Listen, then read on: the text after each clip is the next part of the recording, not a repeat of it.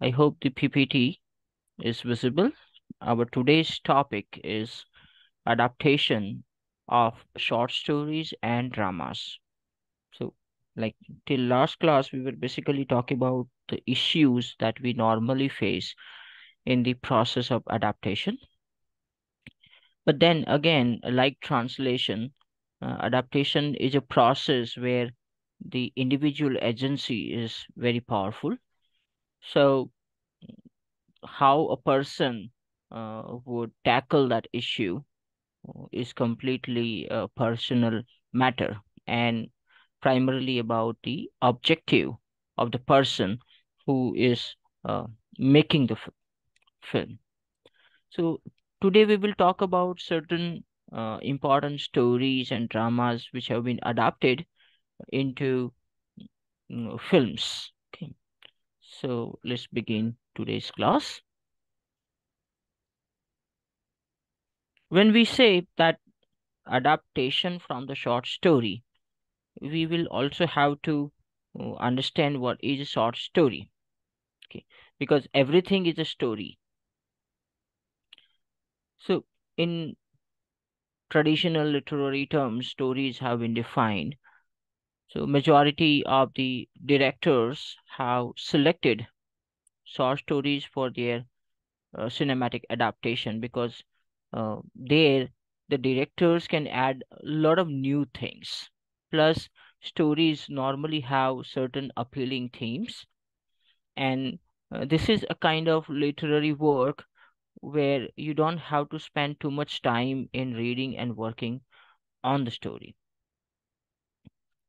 But as mentioned earlier, short stories may not be able to give enough content for a full length film. Okay. As most of the short stories that we encounter are like 5 pages, 6 pages, 10 pages, and it may not give us enough content to make a full length script for the film. And hence, there are a lot of addition and changes needed to be done in the basic structure of the short story to adapt it into a full length film. A piece of prose fiction that can typically be read in a single sitting and focuses on a self contained incident or series of linked incidents with the intent of evoking a single effect or mood. That is how this short story is defined in literature. So there are few important aspects here that it is self-contained, it can be read in a single sitting, and mostly it is about a particular mood or effect. In many cases, the narrative of short story begins in middle and through flashbacks we know what had happened before the main event. That is, mostly the short stories begin somewhere uh, at the main event of that story, main incident of the story, and probably through the communication of the characters or through some flashbacks, we will know that what actually happened before these events and how these characters are involved here. This is actually even in terms of developing a script, this is one of the very interesting ways of creating good thrillers and suspense films, that uh, the audience is completely clueless.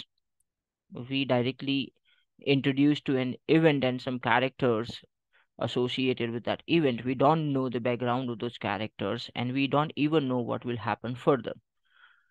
So these kind of stories are probably some of the best adapted stories for the screen.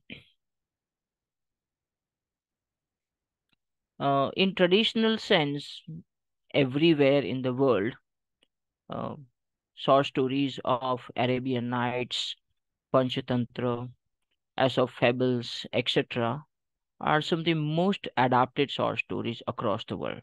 They may not be adapted in their literal sense, the way the stories were written, and published in those books, but they will be modified in terms of the modern requirements of the audience. Okay. So some of these are adapted in its original form, and some of them are modernized in the adaptation process. In fact, in like last 20-25 years, majority of these uh, Panchtantra and Arabian Nights and Aesop fables and all, they've been modified into something modern and adapted for the screen. There was interesting movie, Hindi movie called Mirch, which has also adapted the stories from these kind of fables. But all of them were modified for the screen. This is one very interesting film, though it was again considered a parallel cinema. It is called Katha. Katha basically means story. Okay. And this particular film, which was released in 1983, was directed by Sai Paranjape, and it was based on famous short story of Hare and Tortoise, where one hero is a personification of Hare. That in this case, the first hero that is we see in the picture poster, Farooq Sheikh, was in the role of Hare, and the other hero that is Nasiruddin Shah was the tortoise. And they are racing to achieve the favors of the heroine. Okay. So if we go by the standard idea of the short story Hare and Tortoise, uh, there's nothing directly associated with that story. But the idea that overconfident Hare normally loses, that idea was basically modified into something modern scenario and presented in a very romantic and comic manner. And its title itself is basically implicative of the what we call director's objective when he or she is basically here making this film. There is one very interesting uh, horror film, Assamese horror film. Uh, it's called Kotha Nodi. I don't know how many of us are aware about it, but that was again most of the stories. There were four stories. Uh, so those stories were basically taken from the folklores, and they are created into one interesting interconnected film. It was very very well made film, and very interesting stories were selected. So if you get a chance, please watch it. So there is, like, when we are adapting a short story or we are adapting any form of work of art, we require modifications. But what kind of modifications are possible when we call it a short story? Okay. So selection of a short story is mostly to represent some specific reading of the director. It is rarely presented just because they are short stories. Director is reading the story and something appeals in that story, or probably director is looking for some good idea, and because of this short story that the director is reading, that something clicks, and director tries modifying the story to adapt for the screen. So in majority of the cases that we have seen of short stories, the original theme of the short story has been modified for the screening purposes. Like we talked about this in previous two classes as well. Arrival. Okay. Now, Arrival, as I said in last class, that it was actually in terms of short story or in terms of novella, it was a story about a mother's emotions for her daughter.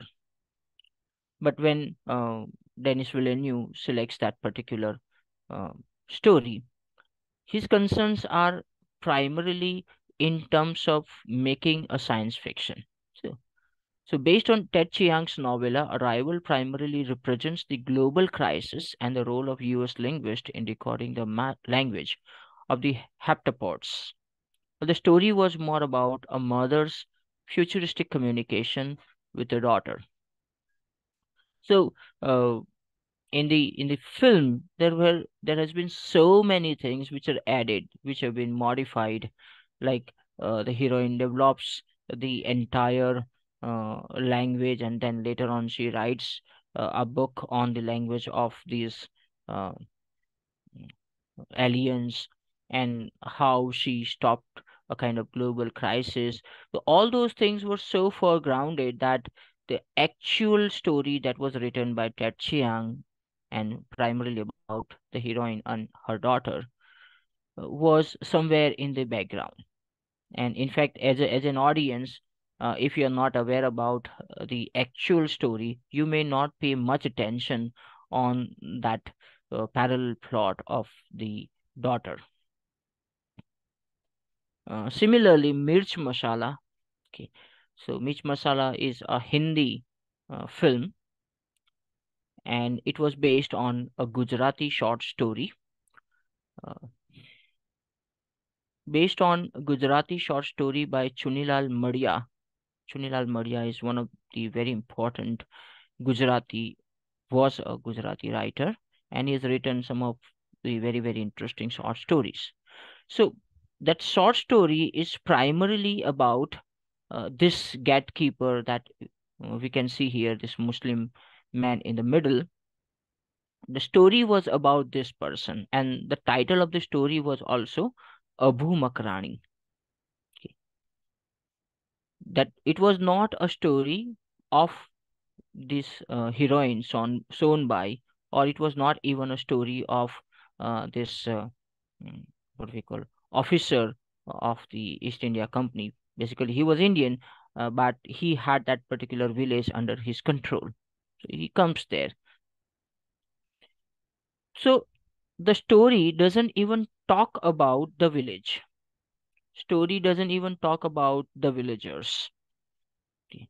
There are mention of those people, that the what we call Mukhi of the village, head of the village, comes to convince this heroine to go and sleep with the Subedar, or some other people from the village also come there to convince her. But the entire story takes place within that small factory. Okay. All these what we call victims were inside the factory, and uh, these Subedars, soldiers, were outside the factory, and one by one, different important villagers uh, come there and try to convince both Abu Makrani, the gatekeeper, and the Sonbai to uh, get out of the factory and go to the Subedar. But movie is something very different. In fact, the movie is about village. So the entire politics of the village is involved in the movie. Even the politics related with the women empowerment is involved in the movie. So even there is a story of Sarpanch and his wife, that is head of the village, and his wife. They have a daughter, and this daughter goes to study in the school, and that was actually a talk of the village, because in that entire village no other girl was actually studying. Okay. And in fact, these village women actually went against their males, and they fought against the soldiers of the Subedar. Okay, in the film. Fine. So there is this huge number of changes, because if you read the story, the first line of the story in Gujarati uh, is basically something that appears at the 38th minute of the movie. So first 38 minutes of the movie was basically a kind of background created, the villagers, the village, the people of the village, the males of the village, the Subedar and his soldiers, and how they were trying to exploit the villagers.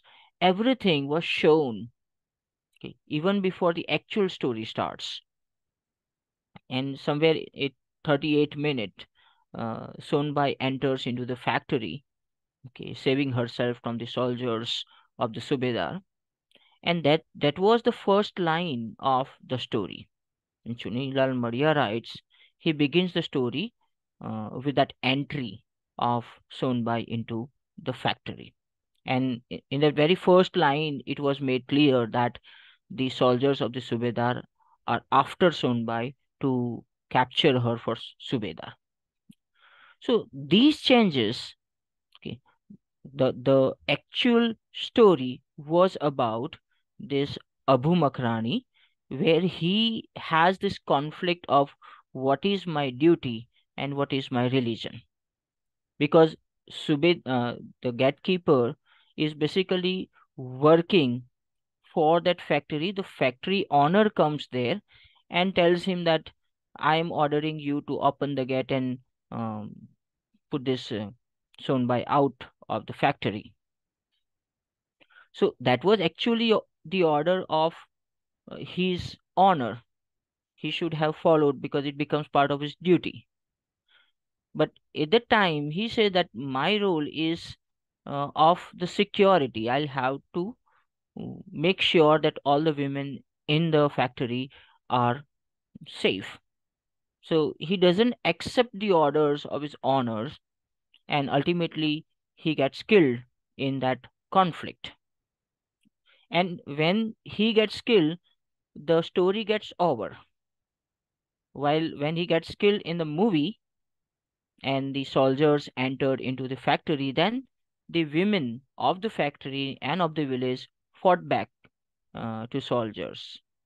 So all those beginning, middle, what in that sense we can say that there is a prologue and there is an epilogue of the story, but that is incorporated only in the movie, not in actual story.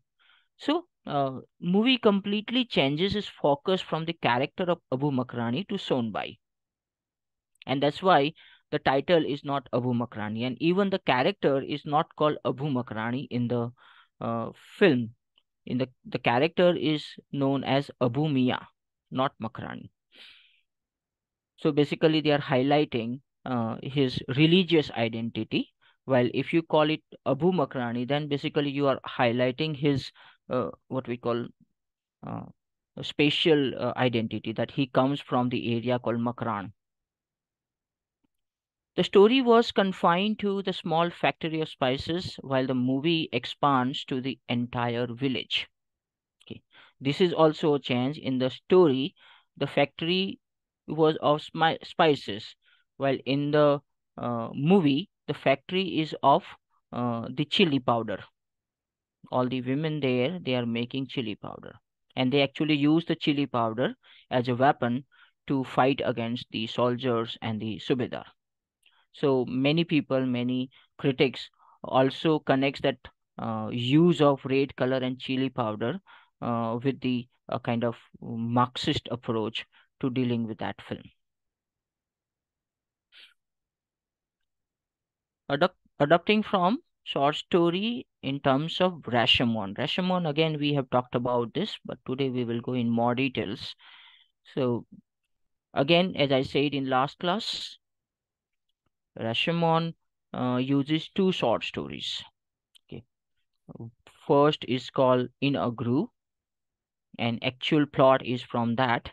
And Rashomon is a second story, and basically director uses the what we call background of Rashomon's short story and used it in this story to talk about In a Groove. Okay. So we'll see one what we call small short trailer of Rashomon. So some of you might not have seen the movie. So at least with trailer you'll get some idea. Fortunately, this movie is available on YouTube. So if you want to watch, this is an easy way. So I'll just share the YouTube link. So Kurosawa's Rashomon adapts a plot from one short story, that is in a groove, and setting from another short story, that is Rashomon. In the first story, there are witnesses telling the court about the events took place in the groove. In that groove, basically there is uh, one samurai got killed, and samurai's wife was raped by this bandit here. So what we see here in the poster, the person who is standing is bandit, and the woman is the samurai's wife. Now, in the story, there is no other description. That is, the character will come in front of the court and they'll speak what they know about this particular event. Okay. There is no background information about the characters, and there is no connective statements in terms of their testimony to the court. So there are six, 4 or 5 different testimonies, but all of them are separate. And there is no introduction, there is no conclusion. So no voice of the author. The writer is not giving any judgment about the entire event. Or, as a reader, we don't hear the voice from the judges. Okay. So there is no judgment given. So you just hear the testimonies in the short story. So through this narrative, the reader becomes the judge of the story. That as a reader, you read all the testimonies and you decide what actually happened, who is the really guilty person, whether it is the bandit or the woman or somebody else. Okay. In the movie, the stories are presented in the same manner. Okay. That is, there is a court, and there is what we call shoulder height sequence. In the frame, we can see the person who is giving the testimony. Okay. But there is no judge visible in the entire court sequence. Okay. So indirectly, the director is converting the audience in the what we call position of the judge. The characters giving their witness to the court where the audience is the judge. Okay. So similar to what we had in the story, that same technique is used by Akira Kurosawa to talk about the uh, inner grooves plot. But then Akira Kurosawa adds more information to it. Okay. That there was one person who actually informed the police about this particular murder, because he found the dead body in the groove, and that was the woodcutter. So woodcutter also gives his testimony in story as well as in the film. But after everything gets over, woodcutter is waiting at the Rashomon gate and is waiting for the rain to stop so that he can go home.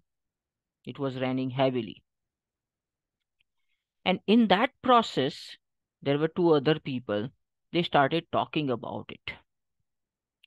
So now, in this case also, the Rashomon gate becomes a kind of place where the judgment about a particular event and the character of a particular woman or a crime of a particular man is being discussed. And we, as an audience, are the what we call witness to that discussion. The original story didn't have a clear end. So the director uses another story to give a kind of poetic justice to the entire narrative. Again, even after the discussion at the Rashomon gate, we don't come to know who was the real culprit.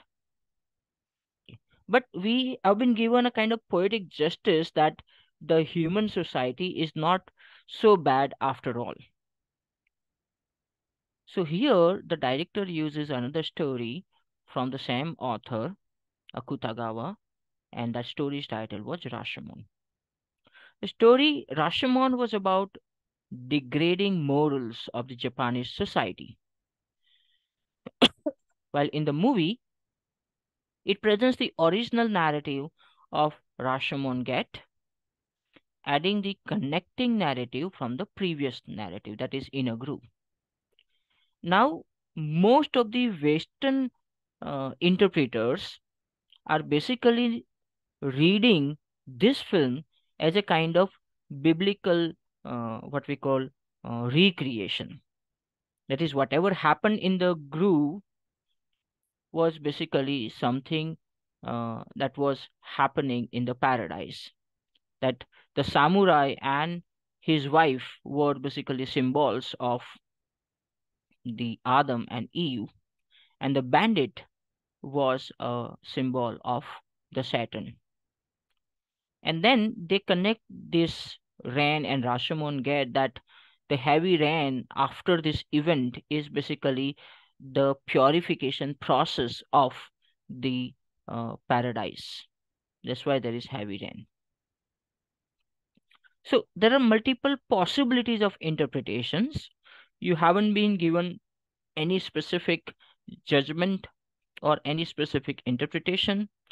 And this film becomes so important for us, for the people who study cinema, that these kind of stories now known as the Rashomon effect, where you don't have any specific conclusion after the end of the story or a film. Okay. So now, if you are simply thinking in terms of loyalty, okay, if Kurosawa would have tried to be loyal to Inner Groove or to be loyal to Rashomon, he may not have created a great classic movie like Rashomon. So there is something more than loyalty, and that is about the kind of message that he wanted to communicate. And that's why he's modifying the original stories and presenting something completely new, a kind of hybrid versions of two stories, but giving us a very, very interesting and powerful narrative about ethics and society.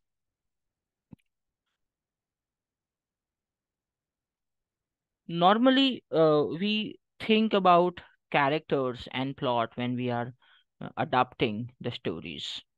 Okay, and most of the stories are character driven or incident driven, so plot based. So now when you are adapting it, whether you will concentrate on some characters or on some plots or some specific incident, and the characters are there but in a background and they are just helping the plot to what we call move further. uh, this 2007 film by Vidhu Vinod Chopra is a Hindi film which was titled Eklavya, the Royal Guard. Now, in a strict sense of the idea of adaptation, this may not fit into it. But then, what the director is doing is he has adapted a character from, I think, Ramayana. Eklavya was there in Ramayana, right? No, Mahabharata. It was. So, Eklavya, the movie is retelling of the epic character of Eklavya, a self-taught archer and warrior who offered his thumb as Guru Dakshina to the Dronacharya. So basically, this particular story is questioning that act of giving his thumb to the Guru. Okay. What kind of loyalty a person may have and can have in modern times. That's the entire movie about. The movie is in a modern times where Eklavya is out to prove his loyalty to his honors. And the film essentially questions the sacrifice that the character of Eklavya does and attempts to present an alternative narrative. And in fact, the opening sequence of the movie basically starts with the actual story of Eklavya from Mahabharata. Okay. And then the child who is listening to that story is questioning the act of Eklavya. And then the movie begins. Interestingly, the adaptation process keeps a character in center and develops the narrative. So the character of Eklavya, which is basically adapted. So when you go to to see this film, you know that this film is about Eklavya, and we already know Eklavya from our understanding of the mythology. So we basically, what we call intertextuality, we basically understand this text based on our understanding of myth and the role of Eklavya in that myth. Okay, so that's where uh, the Eklavya's character and the title becomes important.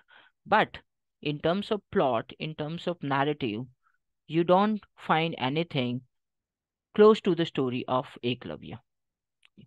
So only the character is adapted into the film, but the plot is completely different. Similarly, this is a very new and popular film, Vikram Vedha. In Vikram Vedha, which is 2017 film by Pushkar and Gayatri, the original narrative of Betal Pachisi is adapted in modern timeline. So we see two characters here. So one is Vikram, like here in white shirt is Vikram, and the other one in black shirt is Veda. So they basically symbolize the king Vikram and uh, the Betal, the what we call evil, whom Vikram is supposed to capture for the sacrifice. So that narrative is accepted, and basically the idea and the symbolization of the fight between good versus evil is very, very clearly symbolized through these characters. And the way Betal Pachisi proceeds, that every time uh, Betal is captured, he would tell a story and then pose a question in front of Vikram.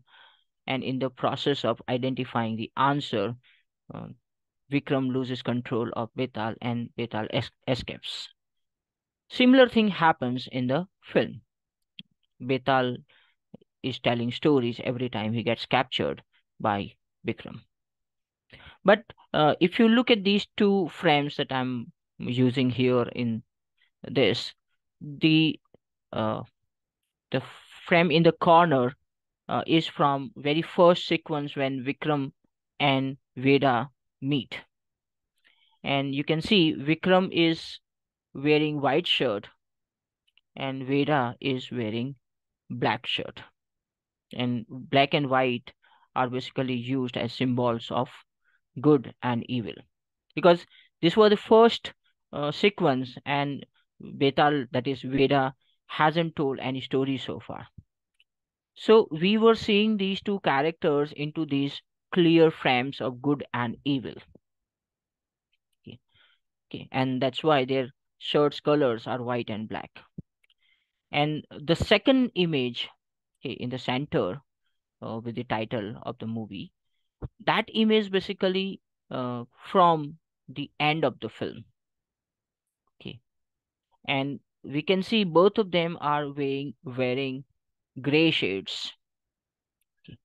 So that very notion of the symbolization of black and white, good versus evil, is nullified. And in the movie, we could see that uh, whatever is good has something evil in it, and whatever was evil had something good in it. So that gray shade emerges in the end. Okay.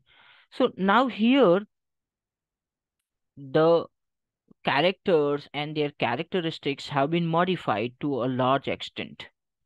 But the underlying message that Betal Pachisi had and mm, Vikram Beda has, it is maintained as it is, good versus evil.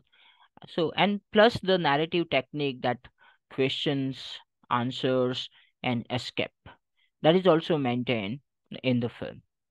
So now these are two different manners of adaptations.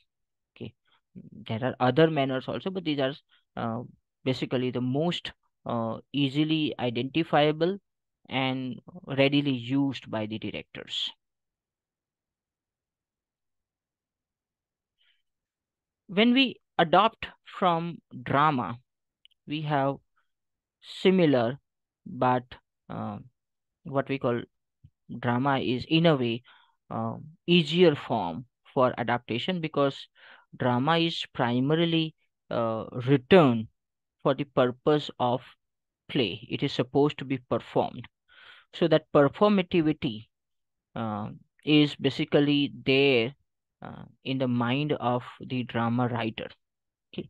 So in that sense, drama is easiest to adapt compared to other forms of literature, because dramas are primarily written for performance. It will have specific dialogues. Like stories don't have many dialogue, but if you want to adapt it, you will have to create the dialogues. You will have to convert the descriptions into dialogues. And again, in drama, you have clearly divided sequences and scenes. So the job of the script writer, screenwriter becomes a little easier. Because of these formal reasons, it's easier to develop a screenplay from the drama. However, adaptation will have its own nuances and may bring some challenges and changes, okay, in the process of adapting a drama into a film. And in fact, majority of the good dramas have been adapted into films. I hope you must be aware about this specific film, 12 Angry Men by Sidney Lumet. Okay. This was a radio drama written by Reginald Rose, and it was adapted into a movie by Sidney Lumet. Now, as I said, it was a radio drama, means the action was not supposed to be visible. Okay. Radio drama requires a lot of dialogues and conflicts through the dialogues. And now Sidney Lumet decides to adapt this into a visual form, into the form of a film. Okay. The primary, what we call challenge here is to create visual that is appealing and that can maintain the interest of the audience for 2.5 hours. Okay, so it was a long drama, and those who have seen the movie will agree that the screenwriters have actually done a tremendous job. Okay. Not just writing, but also cinematography and acting of all the 12 actors. Everything was like top notch, and you be in the film from the very first frame till the last frame. Okay. And that's where we also see the what we call wonders of writing, that how the arguments are being developed and how those arguments are made convincing. They were not just convincing for those 12 people, but those arguments were also convincing for the audience. That you don't just observe that, yes, these people are agreeing. By listening to them, you will also agree that, no, this is right. And that's where this film becomes a kind of masterpiece in terms of developing script and presenting a screenplay, the the kind of action without action. Okay, and still we are connected. Now, this drama, interestingly, this particular film is also adapted into Hindi, which is known as Ek Ruka Hua Faisla.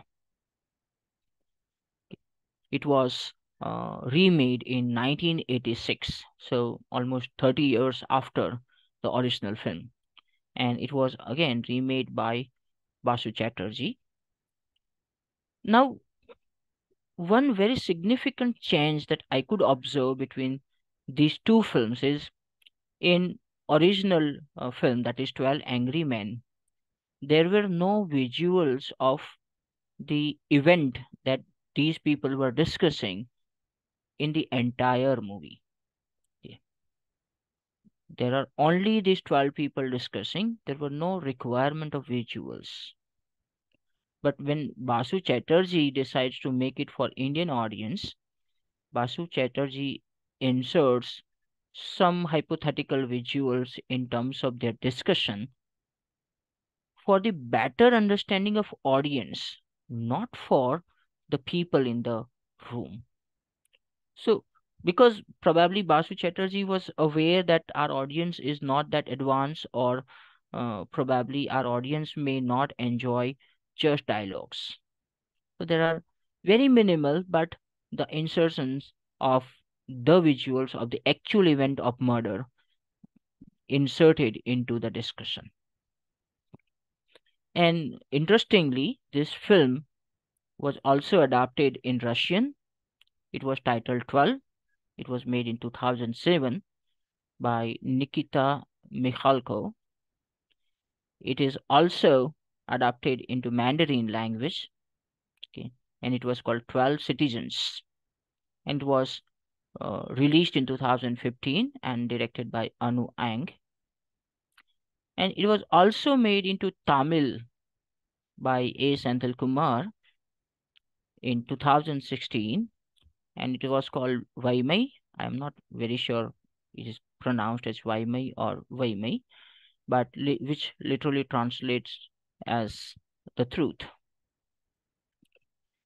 So even after all these years, like 2016, so it's like 57 was the time when the drama was actually created. Before that, the drama was written. The film was made in 1957. So it's almost like 60 years. Even after 60 years, the film and the drama becomes relevant, and people are still using that script to create a film. I'm yet to find these films. I could not find all of them. I could see only these two, 12 Angry Men and Ek Ruka Hua Faisla. And I'm still looking for the Russian, Mandarin, and the Tamil language.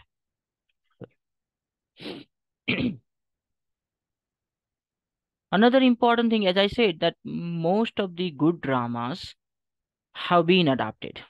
And in fact, most of the good dramas have been adapted multiple times. So you are using same play and you are creating newer narratives. Okay. So initially, we talked about Hamlet. So this is the poster that you could see. This is the longest version of Hamlet drama, and Hamlet is considered to be the longest drama written by Shakespeare. This drama was 242 minutes long. Like this particular adaptation of Hamlet was 242 minutes long. It was directed by Kenneth Branagh, and he himself played the lead role of Hamlet. And Branagh tried to maintain complete loyalty to the original drama. Okay, like that was his objective, that I want to recreate Hamlet. So he didn't even change a single dialogue. But it is interesting to see Hamlet in a kind of colorful clothes. Okay, and there are different sequences available. Hadar we already talked about, 2014 Hindi film by Vishal Bhardwaj, and that film is 160 minutes long. So, mm, like 80 minutes less than the original drama if we follow Branagh's Hamlet as a kind of criteria. Plus, here the drama is not purely about Hamlet, but it's more about the political scenario in which Hamlet is suffering, and probably the way people are making use of the youth and certain political ideologies. Okay. So it was not a film about Hamlet, but it was a film about Kashmir. And that's why there was one more book involved when the script was being developed. Yet another adaptation from Hamlet, 2018 film by Claire McCarthy, which is 107 minutes long, and it is titled Ophelia. Ophelia was the woman who loved Hamlet, but at certain moment of the drama, Hamlet kills her brother, and then she turns lunatic and she dies. Now, this particular film is purely from the perspective of Ophelia. So again, as I said in earlier slide, that you are adapting considering a character as the most important aspect, and you develop the entire screenplay surrounding that character. So obviously when you change the narrative and change the focal character of the narrative, you will have to make a lot of changes, because everywhere Hamlet was present, Ophelia wasn't, and everywhere Ophelia was present, Hamlet wasn't. So Ophelia will have a very, very different kind of perspective on what Hamlet was doing. And that is where we are trying to see the life of Hamlet from an outsider's perspective. We have, like in almost every adaptations, we are basically looking at Hamlet from Hamlet's perspective. While this film talks about the life of Hamlet from somebody else's perspective. And this is 2000 film directed by Michael Almereda, and it is called Hamlet. Now, in this case, there is no king, there is no prince, but Hamlet is a son of a billionaire, a corporate tycoon, and he got skilled. That is, the father of Hamlet got skilled, and Hamlet has to return from his college, and Hamlet is basically trying to um, learn filmmaking. So he always has the camera in his hand. So here you don't find the ghost of the king who will tell the Hamlet that someone who has killed him. Rather, here they are checking the security cameras, and through security cameras and video recordings, they get to know about the killing of his father.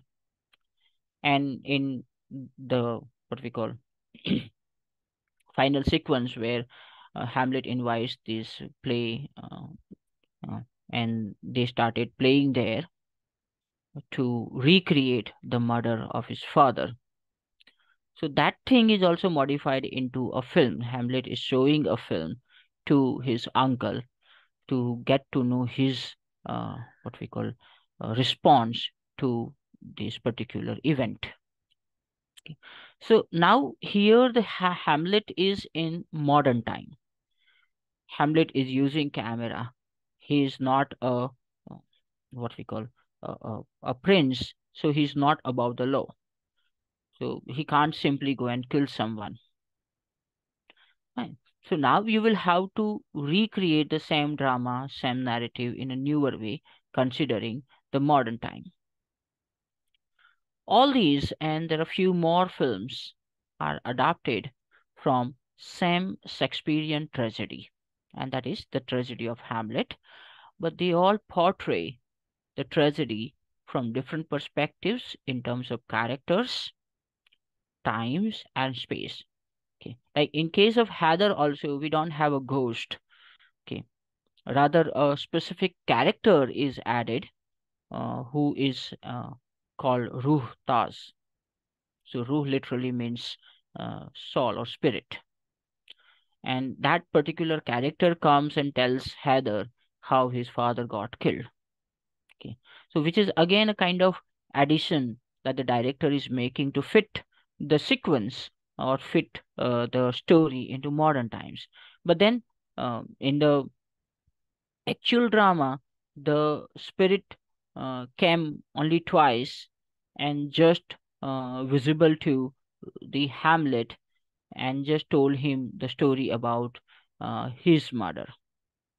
While in case of Heather, you have the character Ruhtas. So if he's a character, he's also governing the narrative. He's not just a passive character who would appear twice and vanish.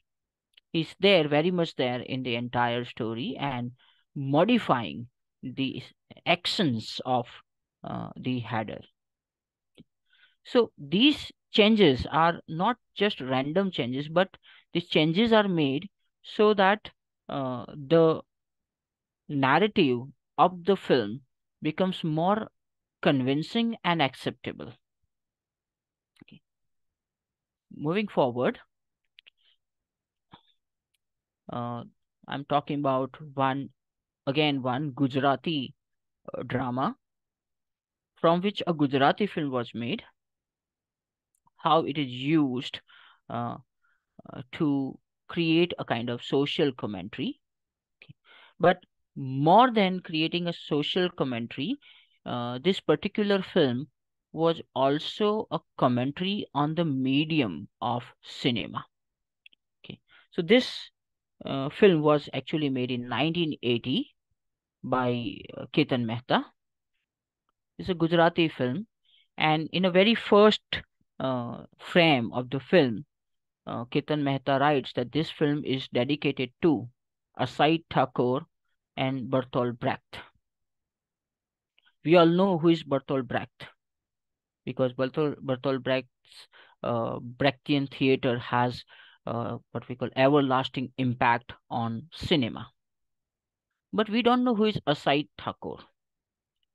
Asai Thakur was a person, a Gujarati person who invented the drama form called Bhavai, a very famous drama form, Bhavai. Okay, and it is basically performed in uh, different festivals of Gujarat. In Vadodara specifically, in my city, the most authentic Bhavai is played during Navratri. Okay, in one specific place. Okay, so Bhavai was a drama form invented by Asai Thakur to comment on social issues. It was not just a form of entertainment. It was primarily used as a kind of uh, what we call social work and social empowerment kind of form. Okay. So all the major issues of our society were basically performed in the form of Bhavai. So in a very first uh, what we call frame, Ketan Mehta made it obvious that this particular film and the narrative of the film is uh, dedicated to Asai Thakur and Bertolt Brecht.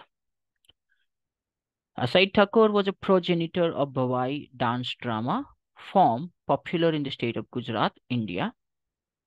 It was based on the drama, this particular film was based on the drama of the same title written by Dhiruben Patel.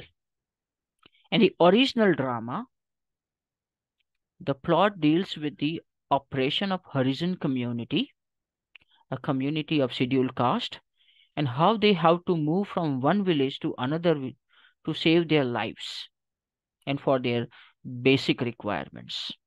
Because they are untouchables, they cannot live in the village, or they are not allowed to stay in a specific village. So they'll have to move from one place to another place, and they had to really struggle for their daily needs. So this very, very serious subject of untouchability was dealt with humor and pinch of folklores in the film. Okay. But see, Ketan Mehta doesn't stay loyal to the drama, in the sense that he doesn't just talk about untouchability. He talks about untouchability, but uh, he made certain changes. Okay. So, through the editing and bricolage, director Ketan Mehta makes a statement in terms of the conflict between oppressors and oppressed. That he is not thinking in terms of caste, but he is dividing these two castes as oppressor and oppressed, so that that particular narrative can also be extended to other types of narratives where the oppression is involved. Okay. So he uses the freedom struggle as bricolage, where the British people were attacking the Indian freedom fighters, and there were other such uh, sequences used in the last part of the movie to give that idea that he is not strictly talking about the untouchability. Okay, whether it is really a strategic move to expand the theme of the drama, or whether it is a kind of move to be politically correct to get a film good release in our country. So that's altogether a different issue. But he changes the drama, he plays with the idea of drama, and that is where our concern comes. Following Brechtian theater, he also breaks the fourth wall very deliberately and multiple times in the movie. Okay. For example, I am using two frames here. The first frame here, you can see Nasruddin Shah, and I forgot the name of the heroine. Uh, so here he is king and she is queen, and they belong to the upper mm, caste. Here Nasruddin Shah is talking to the audience that don't laugh. Rabbit is a clever animal. Okay. So he's telling this to audience, not to the queen. On the other hand, we can see here um, Smita Patil and I forgot again his name. He was the hero of the film. Okay. So both of them were Harijans. Both of them were touchables. And this sequence comes after they faced a severe attack by the villagers, and they were basically um, using bandage for the people who got injured in that attack.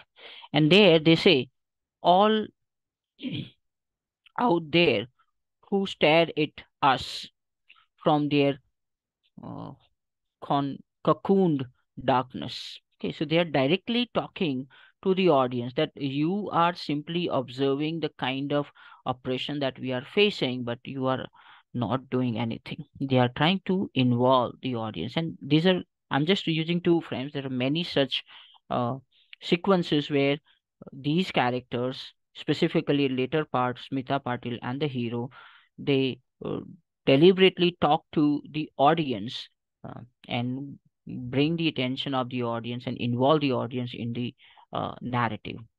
So that was done in 1980. Okay.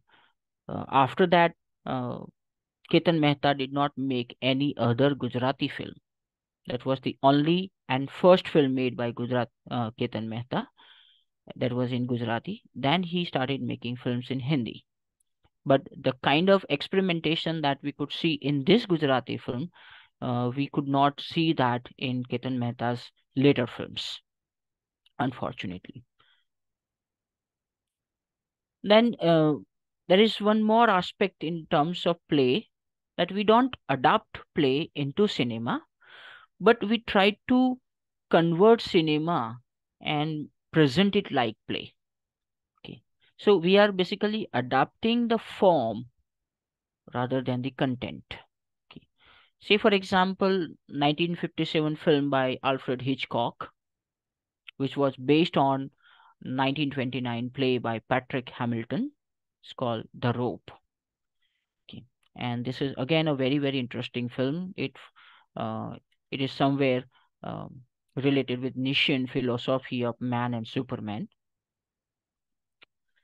Birdman, very what we call contemporary film, and I think most of us must have seen the movie. Very popular film, 2014, and directed by Alessandro Inarritu. Now, both these films, that is Rope and The Birdman, are made in a single take format, as if a drama is going on at a stage, and we as an audience are having a live experience. Both the films also invite the viewers to develop an intertextual reading. Okay, because there are comments where you will have to have the intertextual reading. There are philosophical comments, there are comments about the drama form. Okay, there are comments about the humanity. There is comments, especially in Rope. There are comments about what do you call a kind of civilized or perfect human. Okay, so we are directly challenged to mm, get into the discourse of the cinema. Uh, 2003 film called Dogville by Lars von Trier. Lars von Trier is one of the most what we call experimental filmmaker. In every other film you'll find something interesting, something philosophical. In this specific film, he uses what you can see in the lower image. He uses this kind of map-like set. Okay. In this film Dogville, director uses that stage-like structure where houses, roads, etc. of the town of Dogville. Dogville was the name of the town in which this image is the entire town of Dogville. Okay. And every action that we can see in that film is happening in this particular frame. Okay.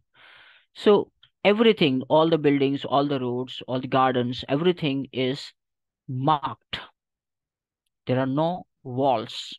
Okay. There is a border that distinguishes that this is a road and this is a house. Okay. So there are yellow border, white border. Okay. There are no walls, and that means the scene is focusing on one character. Okay. The character is delivering dialogue, but in the background, someone in the house is doing something that's also visible to the audience. Okay.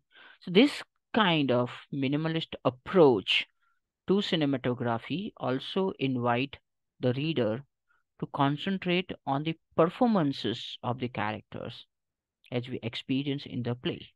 Okay. Plus, it is a kind of challenge to the idea of, uh, let's say, that you cannot make a film without good locations. Okay, there are filmmakers uh, who were unable to make good films because they didn't have good locations, or they could not find right type of environment. I've read it somewhere that when Sakti Samanta was making Kati Patang, at the same time Satyajit Ray was also making uh, Kanchenjunga. So Satyajit Ray completed his shooting and they started going back, and Sakti Samanta is still waiting because he wanted the atmosphere to clear up so that he can start shooting. While Satyajit Ray completed shooting the same atmosphere. Okay, so that was like too much dependency on the backgrounds and good locations, uh, and good what we call using good houses and sets. Okay, that is also being questioned in terms of developing a kind of challenging or intriguing narrative for a filmmaker. So yeah, that's all from my side for today. So we'll come back and we are